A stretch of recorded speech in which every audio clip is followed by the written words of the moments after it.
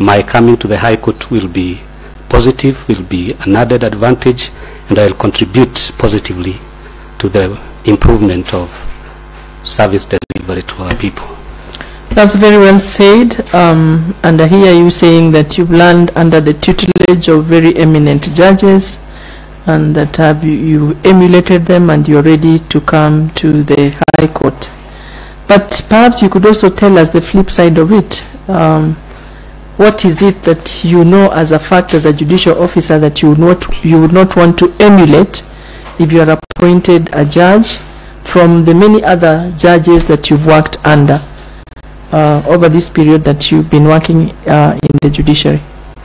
Thank you, my lady. One of the greatest challenges in the institution of the judiciary is the backlog. And I know that that has been a serious concern. In my work, I have had a passion of backlog clearance, working with a lot of commitment to ensure that we clear backlog. For example, in my last station in Machakos, I think the record from the depot will bear me out that we built a team that was able to clear backlog to very high standards. We are doing the same in Nyeri. I do not want to cut you short, but yes, there will be a time when you'll be asked that question. Yes. But if you heard me, the question was simply, you've learned from the best. Yes. And you know what is good, or the ideals of a judge. Yes. But the question was, what are the other vices that we would say would make a candidate not suitable for the position of a judge? Over the period that you worked in the judiciary, and of course you've been observing even your seniors, in this case the judges, your fellow judicial officers, what are some of those practices that you think we should not have in the judiciary? Thank you, Judge. I think one of them is non-performance, failing to deliver judgments on time, rulings on time. The other one is the issue of integrity is a concern. I know there have been a lot of issues. I think we need to have people who have high standard of integrity, and I think generally commitment to work has been lacking from my experience to most of our colleagues. That's all from me, Honorable Chief Justice. Just a few questions, Your Honor. When I look at your CV, I noticed that you ran your own law firm for approximately 6 years. Yes, Commissioner. Before, transitioning to the judiciary. I would want to understand, because it's not an easy decision to close your firm, personal business, and move into employment, and more so as a judicial officer. There must have been certain considerations that you took into account that informed your decision. Could you enumerate what are those considerations? Thank you, Commissioner. I indeed practiced for 6 years, and my experience then in the practice was that it was quite challenging to serve because of the situation in the judiciary at that time. It was difficult to serve clients, and of course there were many challenges. Matters were not moving. At that time we had just had the purge, and although I had joined practice, in myself I feel and I felt strongly that I have a calling to serve in the position of a magistrate. And when the opportunity came, I had no hesitation. It was a challenge because I know I had to get a cut from my income, but in my heart I knew that is where I wanted to be, and I have not regretted. Yes. Very well. Now, so which brings me to the second question. This passion that you've stated is the one that informed you to join the judiciary. What informs it? Because there must be something that there must be a key driver that was taking you in the direction of a judiciary. And how has it been? Because you've been there now for a long time. And in answering that, which is now the three-pronged approach, what is What are the areas that you feel that you've made the greatest impact? Thank you, Commissioner. I believe from my very early age, I learned the tenets of service, and throughout my life, I feel a calling to serve. And even now, when I look outside there, I'm serving the society, I'm serving the church, and it touches me, especially when it comes to vulnerable groups. For me, I feel I have a duty to serve. And when I looked at the practice and being on the bench, I felt at the bench I would be more effective. I would have responsibilities that would make an impact. And throughout my career, I believe that I have made a positive impact. Yes, I have contributed in dispensation of justice throughout the career, and I believe I've served Kenyans well, and that is my commitment, that is my drive. Okay, now which brings me to the last two questions. When you now transition from being a judicial officer to a judge, if you do become one, now where do you see the fundamental difference between being a JO and now a High Court judge? And when you speak about that difference, the fundamental difference, what is the greatest attribute that you think a good judge should have in dispensation of justice? Thank you, Commissioner. I think one of the greatest fundamental changes that will be there between being a magistrate and being a judge is that as a judge there is a greater responsibility. Looking at the magistracy, most of our decisions are not reported.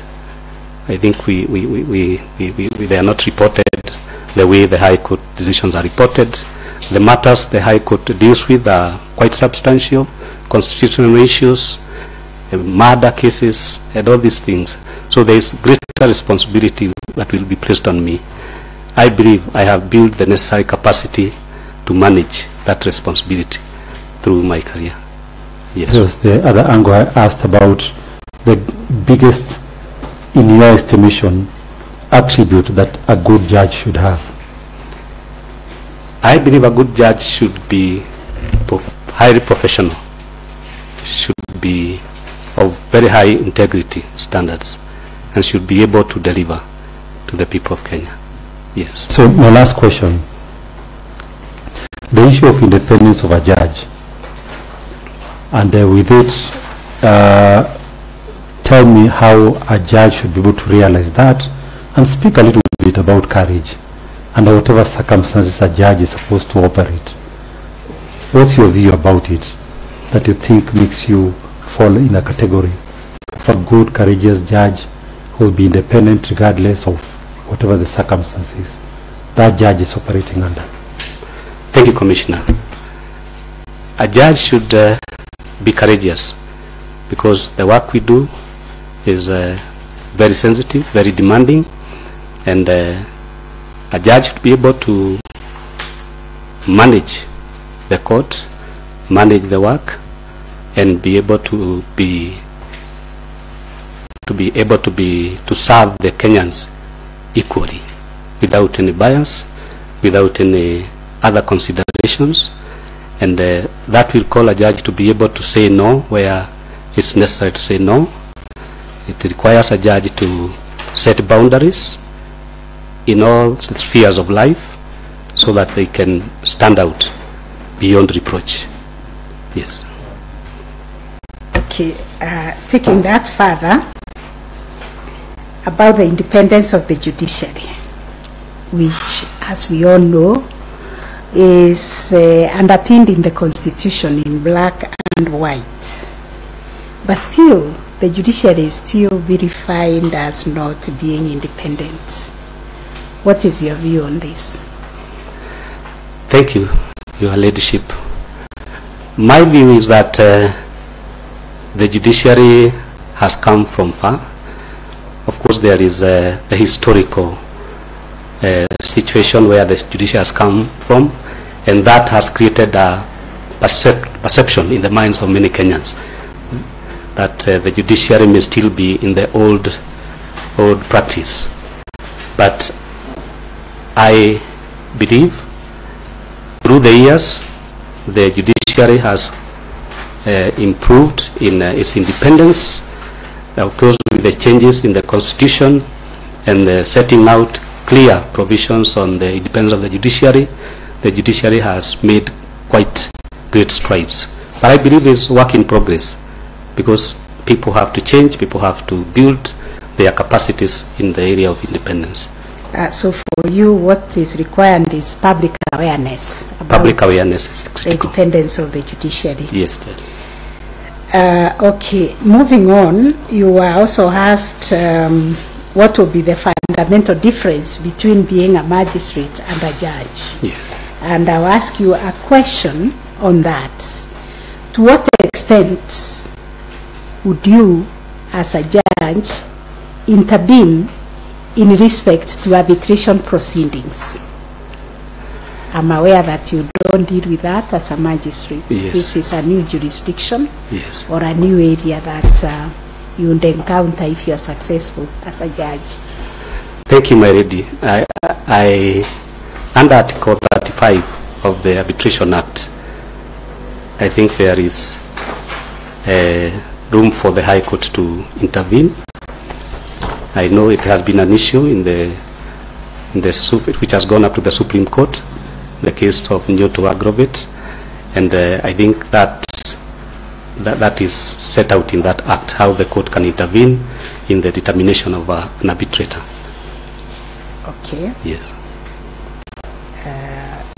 Moving on, you will also encounter a new jurisdiction of interpreting the Constitution, especially the validity of a statute or some provisions of a statute that may be challenged to be unconstitutional. What are the guiding principles when you are determining whether a statute is constitutional? The guiding principle in considering whether a statute contravenes the Constitution, first is to look at the statute and what the Constitution says and the provisions which are said to be contravened, and see whether there is any contravention. You also need to look at why the act, or the basis why the act has been created, to see whether it aligns with the principles and objects of the Constitution. Very well. Justice Majanja. Yes, thank you, Chair. Good afternoon once again. Good afternoon, just Judge. one question. Under the Law of Succession Act, how is the estate of a deceased polygamous man who dies intestate distributed? A deceased polygamous man, when the estate comes for distribution, the children of the deceased are treated equally. And if there are spouses who are surviving the deceased, they also get an equal portion as the children. Have you come across criticism of that particular provision? Yes, I know there are many challenges in that area. Yes. Where many parties feel that it should be distributed according to houses. But according to houses, but what is the problem if you go according to houses? Of course, that would be discriminative. If there are houses with the lesser children, you'd find a house has 2 children, another one has 5. So if it was to be distributed according to the number of houses, some children would be disadvantaged. What about the spouses? The criticism about the spouses, how the spouses are treated like children. I think that's an issue. I haven't come across the law, but I agree that is an issue that is raised as concern, because why do you think it's an issue? Because when you look at the spouses they have been equal partners with the deceased.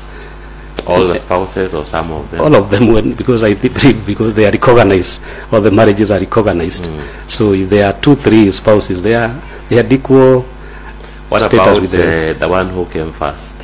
The one who has been with the man for 40 years and the one who came, and what happens?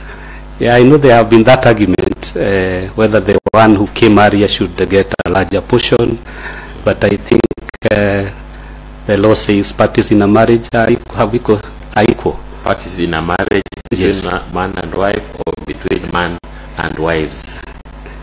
I think now that the law recognizes the polygamy institution, it would be disadvantageous to say. Have you come across any decisions on that point? I can't call in, yes. for Okay, now. thank you. Thank you, Judge. Thank you.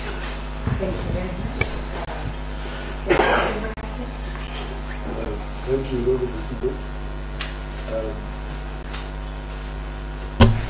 Sorry, thank you, Honorable CJ. Honorable Gedi, I have a few questions related to. I've read your judgments and some of the rulings you have presented, and I think you have they're quite outstanding, a number of them. In your view, how do you, the judgments in the High Court are different from those in the magistrate courts? Do you agree with me on that line? Will Yes, they be Judge. different? The structure and the presentation. Yes, Judge. I think I agree they are different. In what way? I think the judges are able to go quite deep. They are able to expound the law wider than we do, and also because of their experience, they have a better way of delivering the judgments than the lower courts. How do you structure your judgments presently? The structure, body of justice, we put the claim, if it is a civil matter, if it is a criminal matter, the charge, we set out the charge, we look at the evidence, analyze the evidence, then we look at the law and then set out the issues for determination, then come to the conclusion, the determination. Okay. Yes. Yeah.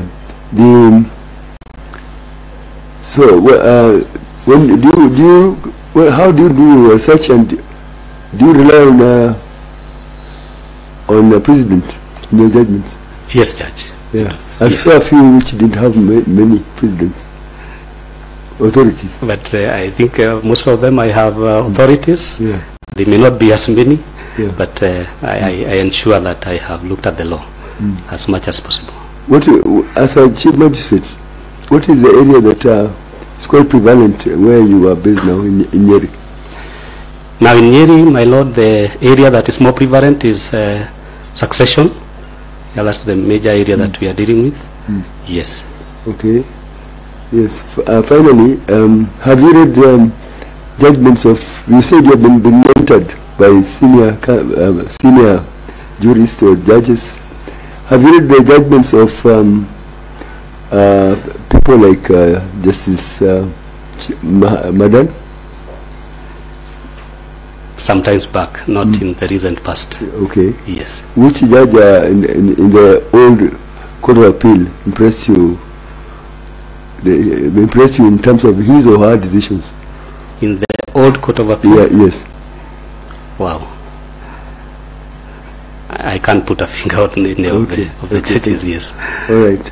Thank you very much. I wish you all the best. Thank you, Judge. Thank you. Thank you. Thank you, Chair. Good afternoon once again, Your Honor. Good afternoon, Commissioner. The last time you were here, what question did I ask you with regards to your sample writing?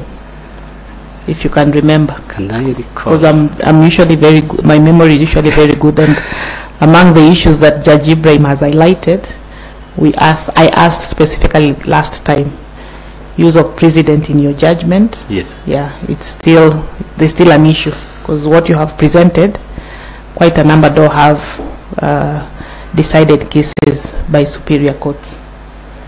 Okay. Do you have anything to say about that? I am trying to think which one doesn't have a single reference. I can't. There's Alice Mukete and Francis Nzioka. But anyway, he'll create time and go through them. Sure. There are those that have.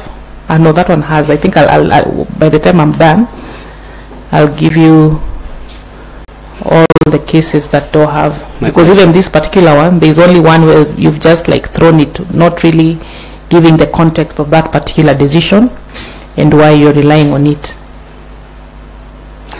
But I think all of them have reference to past authorities. Maybe it didn't come out very clearly, but I think all of them have. So what approach do you use in deciding cases? My approach is, I think I'm liberal, that the law is developing and it speaks to the parties. Yes. Okay. So under Article 45 of the Constitution it speaks about family. What is the difference between family and marriage? Is there a difference? The article speaks of a marriage as between a man, a person and a person of the opposite sex, and it doesn't really close a marriage to those who are married, because there is cohabitation, assumption of marriage. So it is quite, it can be. So is there a difference between marriage and a family?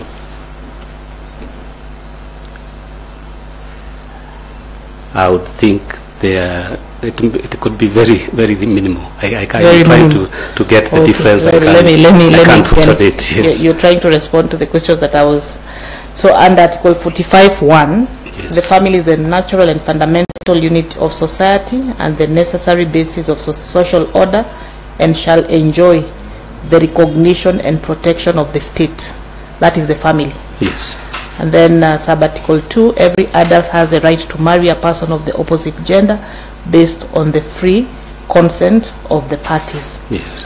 Going back to family, not marriage, what other forms of families that are outside marriage that should be protected and recognized by the state? There are families that are single parent families. There are families where the parties have agreed to come together without the intention of getting married.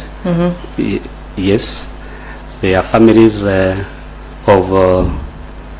of course they ends up to be single parent marriages, families.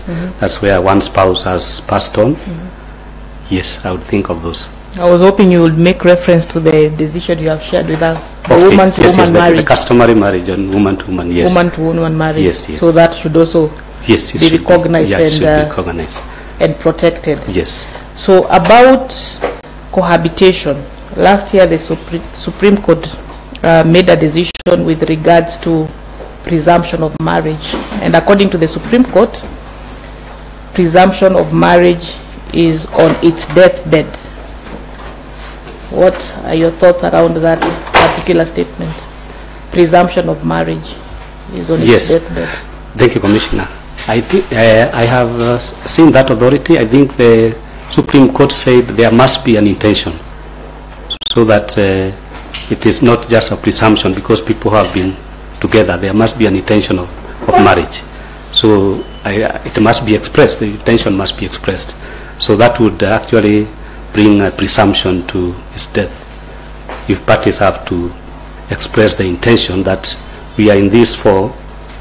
What is your understanding by that statement, that presumption of marriage is on its deathbed? My understanding is that it may not be taken as outright family unless there is that intention expressed by the parties.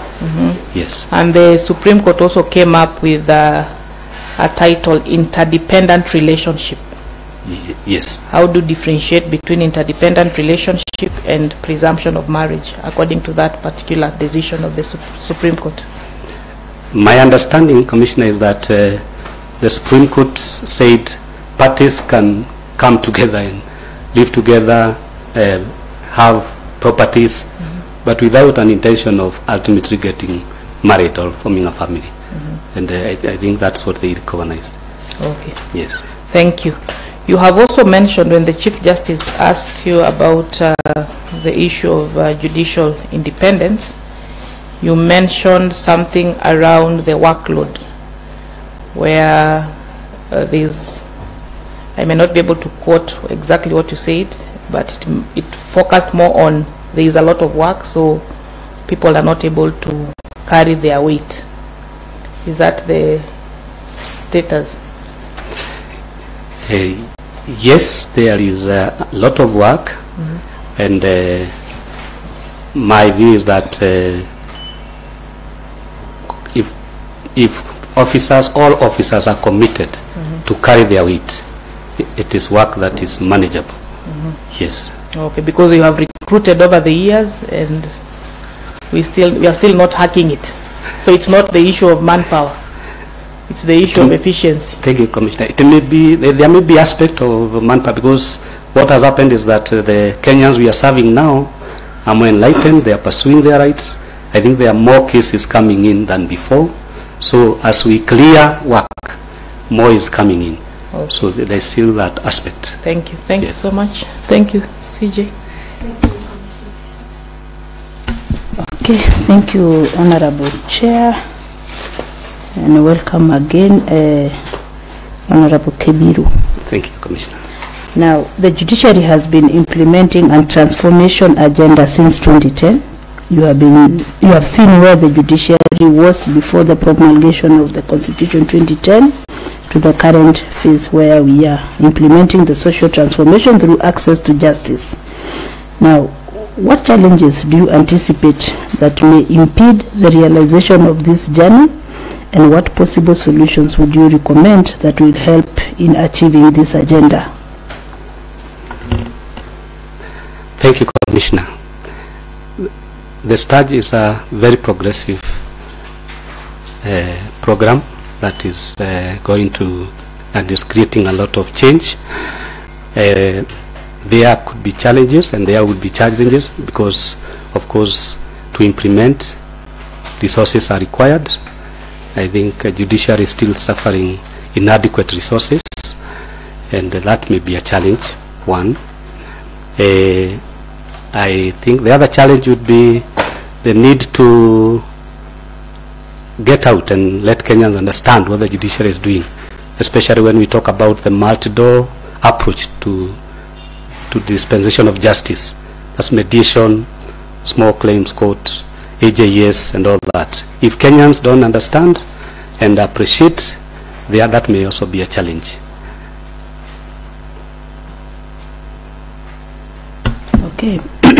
So how can technology be used to improve access to justice? Thank you, Commissioner. Technology has been applied in the judiciary, and recently, of course, the e-filing was rolled out in the country. It's a major step that will bring great change because it brings access of justice to many people in different areas.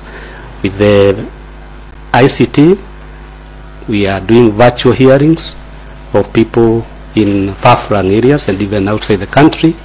They don't have to travel.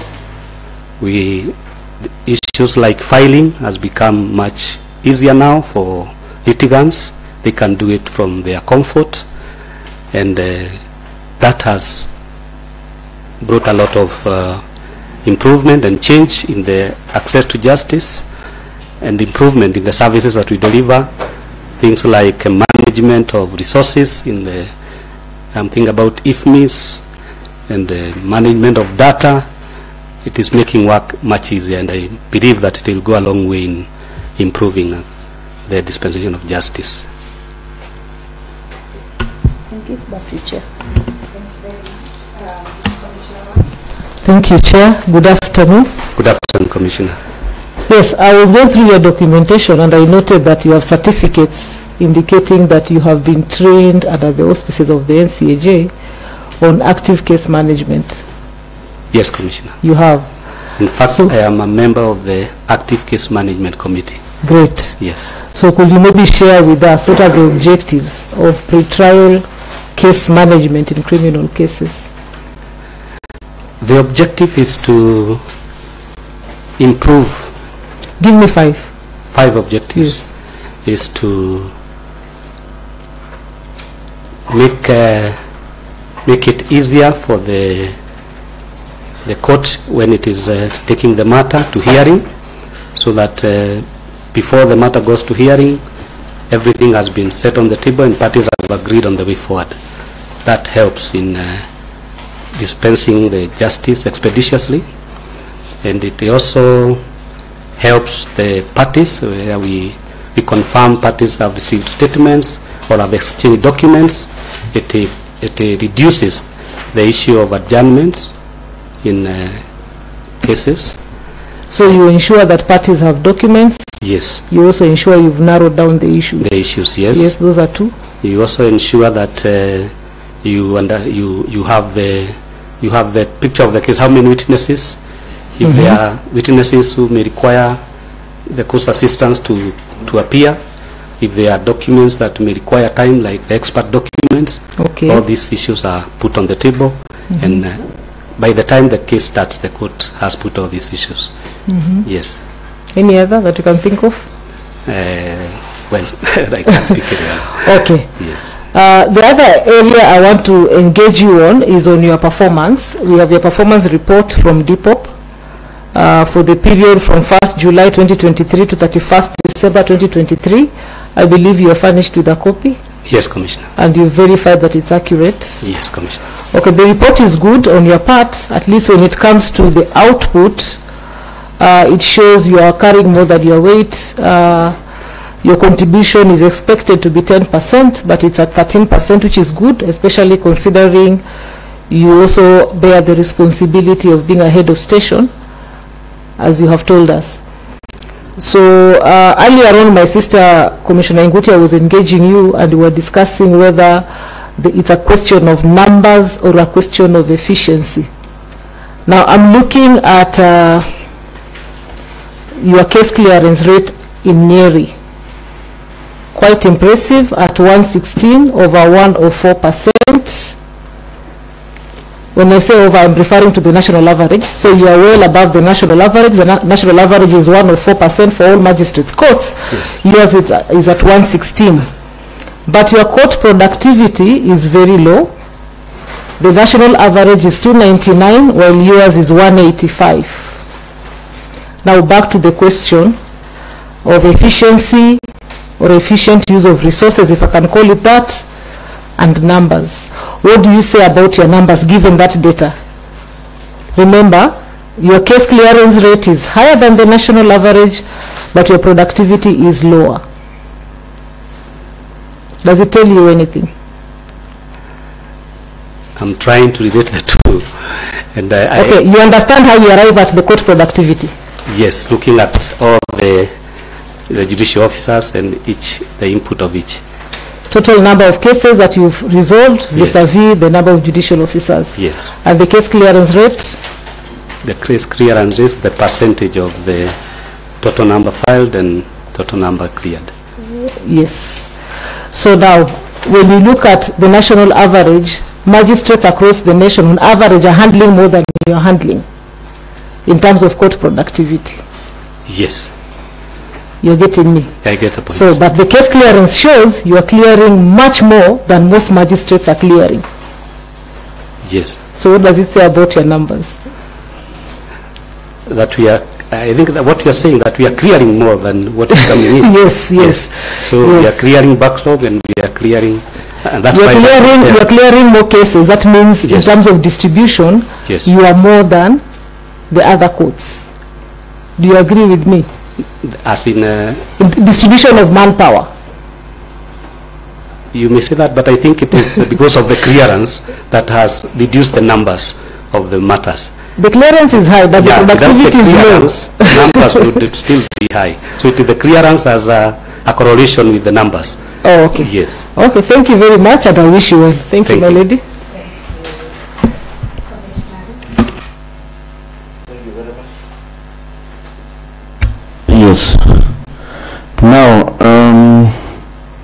as a leader in your station,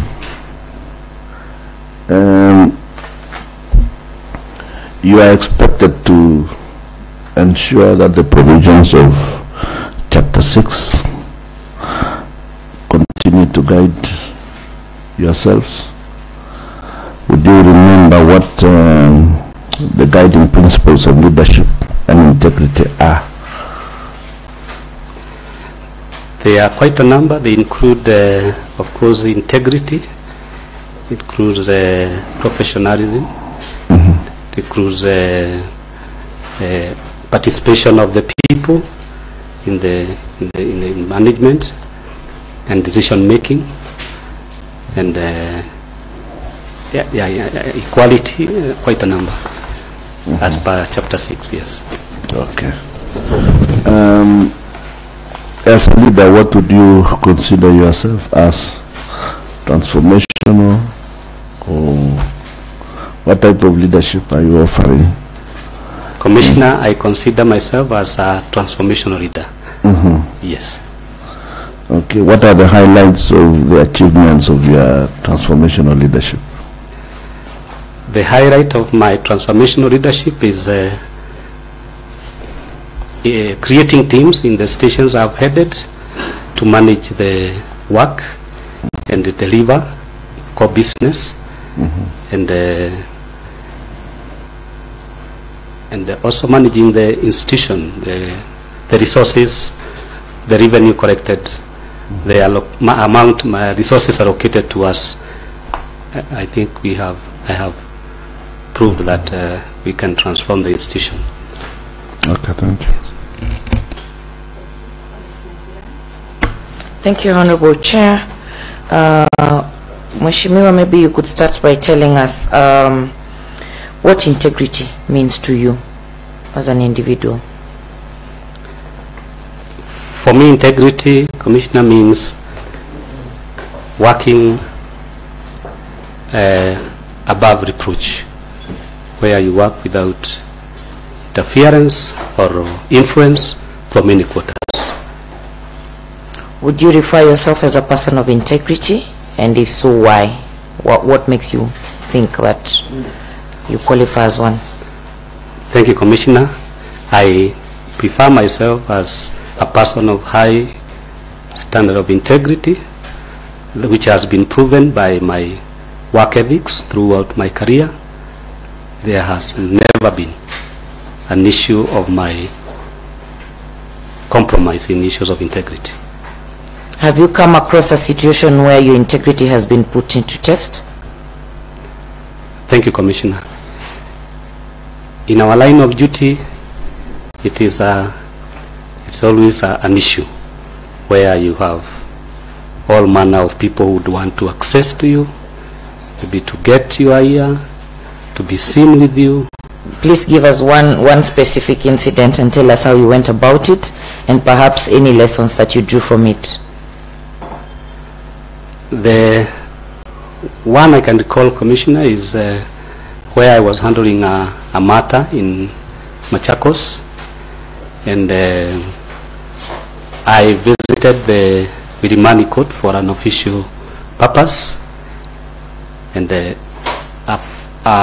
former college mate called me and wanted to see me, and I insisted to know what he wanted to tell me, and he mentioned about that matter, and I expressly told him, for matters before me, I do not meet persons on matters that are before me. What lessons have you drawn from that experience, and maybe any other experiences? The lessons I've learned through the journey is that as a judicial officer, you have to be always on the lookout. You can never let down your guard. It is easy to, if you are not careful, to find yourself in a situation where you may be deemed to compromise your office. So you have always to be on the lookout and in control. How do you manage conflict or rejection that comes with your strictness to do the right thing, you know, where people want to compromise you and you stand your ground, because you will not always be in the right place with people because of that. How do you manage? Thank you, Commissioner. My belief is that a choice to be a judicial officer or a judge is a calling, and once you have chosen that calling, there are sacrifices you have to make. Some of them may be losing friends, some of them may be losing in activities that you may want to participate. So it's a choice to make. So it has its own consequences, it has its own downs, but once you choose to be on this calling, you got no choice. Okay. Yes. My final question: if you're successful in this bid to become a judge, you will be leading a team, and you know the complexities that come with managing human resource. It's one of the biggest assets an institution has, and therefore you will be expected to handle matters in a certain way. So maybe you could tell us how you would advocate for diversity and inclusivity in the institution if you're successful as a leader. Thank you, Commissioner. Throughout the journey in this career, I have managed human resource. As a head of station, you find yourself, you are the head HR, and we manage diverse people from diverse backgrounds. What one is required is that you need to treat all people equally without any discrimination. As much as you need to be empathetic, understand them, understand where they are coming from, understand the challenges they are facing, and bring them, build a team. And my always mantra is that build a family wherever you work. Okay. Any other way other than bringing them together and treating them fairly? The other way I would think of is, of course, creating opportunities where you can have the people, things like team building. We create time for sports where everybody participates and feels part of the team. Okay. Why do you think it's important to advocate for diversity? I think it's a constitutional requirement that we treat everyone equally without any discrimination, and we have a duty to do that wherever we serve. And as a manager? As a manager, you have a duty because the people placed under you look at you as a mentor, and they expect you to guide them. And I think you have a duty to do that. Okay. Yes. I thought you'd mention the different strengths that these diverse people bring on board. Yes. Thank you. I'm satisfied. Thank you, Commissioner. Yes, thank you.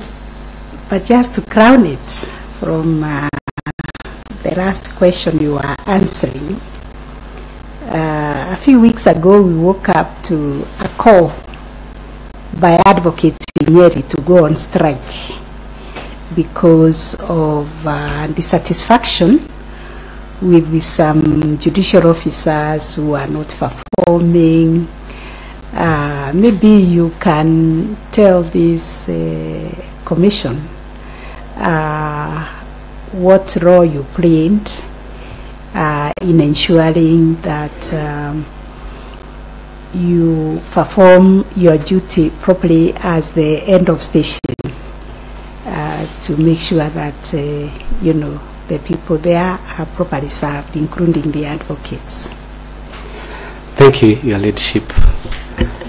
Yes, we had an issue that went out, and I want to confirm to this Honorable Commission that prior to that that day when the issue went out, we had met with the local LSK executive several times on the issues, and we had addressed them. Of course, we had not gotten the solutions we were working on. when the matter came out, I talked to the chairman of the RSK, and he had his issues. He told me the issues had gotten out of his hand because I think it was time for the LSK politics, and there were some advocates who took advantage of it. But we managed the situations. We were able to organize an urgent meeting very early that Monday morning. We gathered the advocates, and they were kind enough to come. We had a long talk. I'm glad the Court of Appeal judges were represented in the High Court, and we came up with resolutions which we are working on. Of course, there was a lack of communication on certain areas which were affecting our judicial officers, and when we did communicate, the advocates understood, and we have agreed on a formula to improve services to our people. So you successfully brought calm in the station? Yes, we are very calm now. Okay. And very happy. I hope it will continue like that. It will, Chief Justice. Yes, I think this brings us to the end of the interview. Thank you for your time. It's been an engaging time with the commissioners. I wish you well, but before we release you, we always give the candidate an opportunity to ask us a question or tell us something. Thank you, Your Leadership. I do not have a question to the Commission. I just wish to thank the Commission for the opportunity to appear again, and I learn a lot from this engagement, and I hope it will help me to be a better servant for our people. Thank you very much. We wish you well. We will be in communication when the exercise is completed. All the best. Keep up the good work. Thank you, Judge. Yes. Thank you. You are released.